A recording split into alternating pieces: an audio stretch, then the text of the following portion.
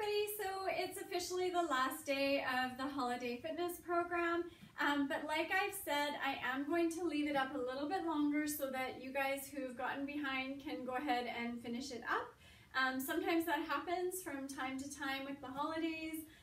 We just get behind for whatever reason in life, so I do want to keep it up a little bit for you guys, but it will come down before the next one starts. So the next one is set to start January 4th. So for those of you who plan on continuing with me, again, I've asked before, I want you guys to tell me what some of your favorite things of this program were. So I'm of course always going to add things that I know are going to help get you results, but of course I love your feedback. I want to know, did you like the 30-second interval workouts? Did you like the slower strength training ones?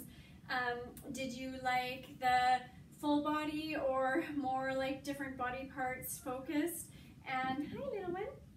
And so I want to know what you guys know. No.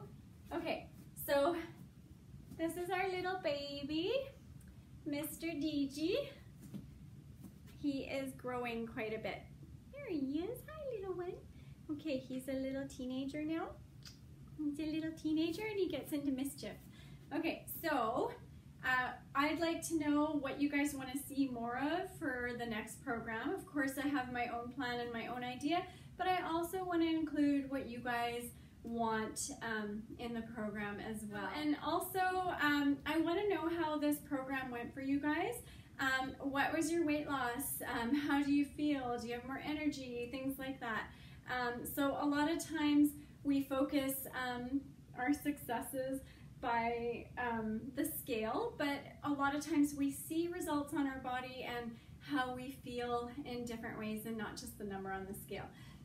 So I do want to hear from you guys in every which way, and I also just wanted to take a minute here while I'm talking just to say Merry Christmas everybody and Happy New Year. I'm looking forward to the new start of the new year with you guys, and on that note I just really wanted to say how much I appreciate you all for being part of my programs and supporting me by being part of it.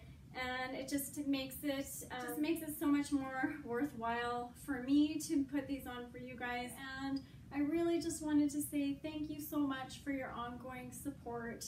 I really appreciate all of you.